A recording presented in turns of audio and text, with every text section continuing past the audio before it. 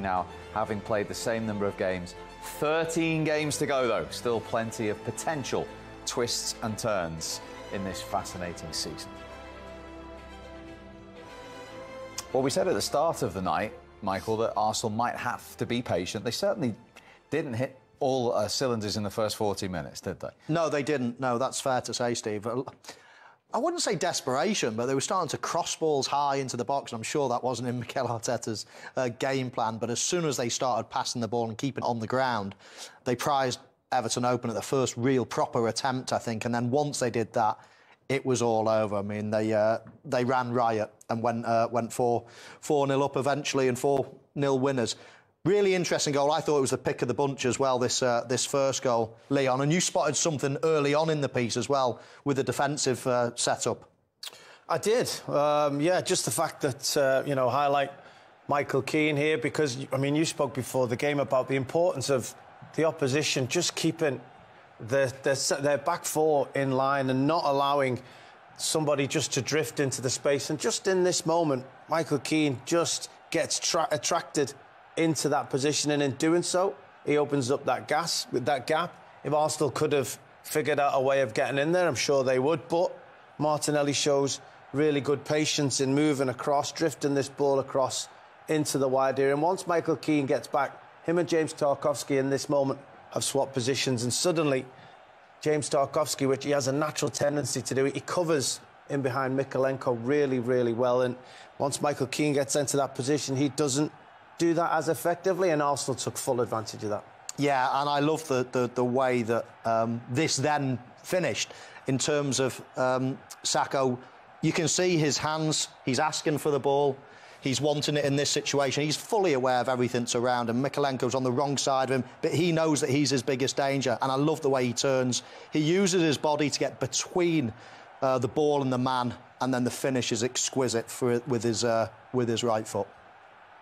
And just how good was that finish from Bukayo Saka? Absolutely brilliant. I mean, as Michael said, the awareness of him positionally, the awareness of him spotting that Martinelli had come into a wide position, taking up a position himself in between a full-back and a centre-half, having himself on the half-turn, and then taking the ball on the back foot, scooping it around with him so that Mykolenko had no way of even attempting to win the ball back. And from there, couple of options to finish. He went for power, and power was the right choice. It gave goalkeeper no chance. And Arsenal had not necessarily struggled up to that point, but hadn't been the smooth system that we'd murmured. But goals change games. Players score wonderful goals, and that was a brilliant opener. Yeah, and that then gave them the confidence to go on to score 4 goals eventually. I mean, this is the second goal, Steve. And it came from out wide, out on the left-hand side eventually. And it was the goal really that killed the game. Sorry, it came from the right-hand side, and it was Saka again that was instrumental in it with his closing down. And the offside decision is quite interesting, actually, because the man is just in front of the ball, but a man in front of the man, actually, but not in front of the ball. So that's why it was onside, and a lovely finish from Martinelli. So just for a quickly reference from that first goal, put Bukayo Saka's finish into words for me. Well, right foot into the top near top corner. It was a lovely finish. I mean, he went for power. It was probably the only part of the goal, actually, that was impossible to save. So, yeah, lovely finish. High praise from a Golden Boot winner. Do you not think, Bukayo? Yeah, thank you very much for that. How important was that goal at that time? Yeah, it was vital because, like you said, it was really difficult first 30, 40 minutes, you know, trying to get the breakthrough, and they were defending so well. So, yeah, to take that chance and then get another one with Gabby to put us 2-0 up was really good for us going in at half-time. And what's your version of that finish? You didn't have much of the goal to aim at? No, I didn't. I just went, like you said, I went for power and high because obviously from that distance, you know, I think that's the best option, and, yeah, it worked this time. Bukayo, brilliant finish. I just want to ask you about the first touch and your body position, actually, to get you into that position. Were you aware that Mykolenko was probably your danger and you had to protect the ball with your body, taking the touch like that? Yeah, definitely. I knew, obviously, he was on my side, and if I could turn away from him in a position where he could only touch me, if he touched me, it would be a penalty. So, you know, I knew that I was past him and I had time to set myself, and, you know, obviously it's my right foot, so I need extra yard to set myself and, yeah, get the finish away. Okay, how confident are you as a team? Because, as you just mentioned, Everton frustrated you for 40 minutes, but You know when you look around the pitch and see who's playing alongside you, there are real moments of quality and ability that you can all call upon at any moment. It was you that scored the opening goal tonight, but how much confidence does it give you looking around and see what's on the pitch? Yeah, definitely. I have a lot of confidence in my team. You know, we've been in this situation many times this season, and we know, you know, in situations like this, we have to just keep trying, you know. Look at, for example, in this case, you know, it's our left back popping up in this position, giving me a through ball. So everywhere you look in this team, there's quality, and yeah, I can really feel confident in this team. And you're smiling. It looks like the whole team at the moment are playing with a smile on their face. You can see that in your football, Bukayo. Yeah, definitely. For me, that's the reason I started football. So yeah, I just have to always enjoy it. Otherwise, you know, what's the point? And how important was that second half with the goals to get the emphatic scoreline in the end?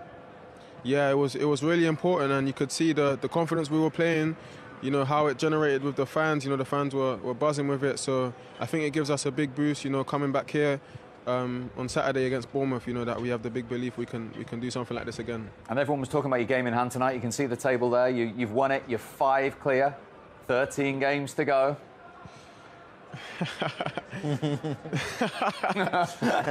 Not much to say about that. We have to just focus on the next one. We got a laugh out of him as opposed to a smile, so that's enough. Listen, we enjoyed your performance tonight. Great to speak to you. Thank you. Good to speak to you too. Well played. Thank you, Bukayo. All right, take care. That was fascinating to hear about his finish there, wasn't it? Yeah, it was a great finish. It really was. But, you know, just striking the ball and it going in the top corner, lots of people can do it, but it's how people get into those positions that fascinate me. Because if you do the wrong thing in the lead up to that goal, you don't even get the chance in the first place. You get tackled or whatever. But his first touch, his second touch, almost in one movement, then set up the chance. It was a lovely strike. Another unbelievable season for him. He's into double figures, Bukayo Saka, for the season. Stay with us. Lots more. That was pretty emphatic. Your grin says a lot. You must be delighted with that second half performance in particular. I'm delighted with the win, with the way we played after the first 25 minutes, which I think in the first period we have some difficulties. Obviously, they are really physical, they are really well organized, to be fair, and they are really difficult to play through. You look at the games, the goals they have conceded, they weren't when they are in the deep block, but once we scored the first goal, I think the game unlocked. We started to get much better rhythm, attack much better spaces, much better organization as well to don't allow them to run, and we deserve to win the game. Yeah, patience did prove to be key, didn't it, tonight? That first 40 minutes until you got the breakthrough goal, it was not a mad 5 minutes before half-time, but the game completely broke open in that 5 minutes. But until then, as you say, Everton very organised, and you had to bide your time and wait for your chance. And what Sean and the coaching staff do defensively is extremely good. You know, there's a lot of things to learn from the discipline that they have, the organisation they have, how they help each other in certain areas of the pitch. Really, really good, to be fair. But, yeah, we needed a magic moment, and Bukayo produced that with Alex to the first goal. And after that, I think we grow and grow on the game, and we deserve to win the game. Yeah, the second goal, a big moment as well, right on half-time, giving you that little bit of elbow room at 2-0 after the VAR call. Yes, and especially with them, you know, the way they play and how good they are on direct play, second balls, producing set pieces. A short score is not enough because they can get in the game straight away. But I think we played really well the second half, and we could have scored more. Yeah, can you enjoy a second half performance like that in the moment, in real time, or are you so focused on the touchline that it almost passes you by? No, I am obviously delighted when I see the team play the way we want to play and scoring goals and creating chance after chance. But you're doing that as well. You want to recognize certain players and give them minutes. You want to maintain the level and score more if possible. You are thinking as well, okay, how do I rest certain players for Saturday? So it's a lot in your mind. Do you see the team effectively growing in many ways, almost week by week, in dealing with these situations, dealing with the pressure, finding ways to win, performing well in this sort of situation? Because obviously your team are the favourites to win tonight, but you still have to go out there and do it. Yeah, and this league, that's a different story, and we had a big proof of that when we played at Goodison. And this team played at Anfield, and they made it really difficult for Liverpool as well. So we knew that, so really pleased with the performance, the maturity and the quality that we showed today. Mikel Arteta really pleased. Let's go back to the Emirates. Arsenal and former Everton and Arsenal striker Kevin Campbell's been with us all evening. Kevin, you were saying there they had to be patient on 40 minutes. Did you get that feeling inside the stadium? Yeah, I did. I've got to say, I think Everton frustrated Arsenal quite a bit the way they were doubling up on the wide players, weren't letting Martinelli get out, weren't letting Bukayo Saka get out. I think there had to be a little rethink. You saw Martinelli move off the left-hand side and join Saka on the right-hand side. There had to be a bit more movement, Saka coming off the line and moving inside, and it made it a little bit more difficult for Everton. And the key is the first goal. You've got to get the opportunity, you've got to put it away, and Bukayo Saka, you know, this young man's so impressive. And they couldn't keep it out. They got caught, you know, by slack play, going at 2-0, and really the game's over. Yeah, how frustrating was it for, I mean, the fans in the stadium, you know, the Arsenal fans were really patient. The Everton fans must have been really frustrated, you know, conceding that second goal in the manner that they did right before half-time. Ozzy, it's a killer. It really is a killer. I think the Everton fans were quite fine at 1-0, even though it was disappointing. Going at half-time and you know, rejig and sort yourselves out and then, you know, try and push for an equaliser. But to concede the way they did, you know, it was a poor goal to give away. It just makes life so much more difficult. And I'm sure Sean Dyche, he was trying to bring players on to try and get them going. But I think in the end, second half, Arsenal just ran the legs off them. Kevin, you know what it feels like to win a league title in that Arsenal shirt. Do you get the sense around the place that this team is good enough and have got the confidence and the belief to go on and do it this year? I'll be honest with you, Michael. I think the team do have enough quality. They do have that tenacity. The big question is, are they a little bit too young? You know, it's the second youngest team in the league. Southampton at the bottom. You know, Arsenal are top. You're going against a juggernaut as Man City. We all know Manchester City could push on. They've got the quality players to go on a run. Arsenal seem to be in a good position right now. And look, you know, we try and take it one game at a time, but you look at the next 5 or 4 games, this was one of them, and you say to yourself, you know, Arsenal have a really big chance. 4 of those 5 games are at the Emirates, so you really got to fancy them to get maximum points if they can and put a lot of pressure on Man City. Yeah, and Kev, let me take you back to when you won the league. We're into March now, of course. That season, Arsenal were unbeaten between March and May. This is the business end of the season now where you have to hold your nerve? 100%. I think once you get down to 10 games or single digits, that's when the pressure's on, everything counts. It kind of feels like it counts double. So getting there with maximum points. I think eating into that goal difference as well was important tonight. Bournemouth next. At the weekend, you look at Arsenal, you're going to say to yourself, Arsenal need to push on and score goals, got to win that game and then put real pressure on Manchester City.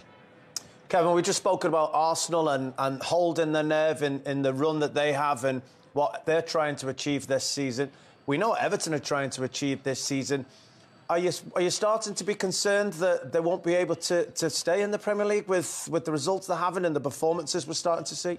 Ozzy, if I'm honest, I was worried because, you know, in the transfer window, they didn't bring anybody in, didn't bring another striker in to help Dominic Calvert-Lewin, to help Neil Maupay. Ellis Sims is there. I think you've got to use him. You have to use him because they just don't look like they're going to score.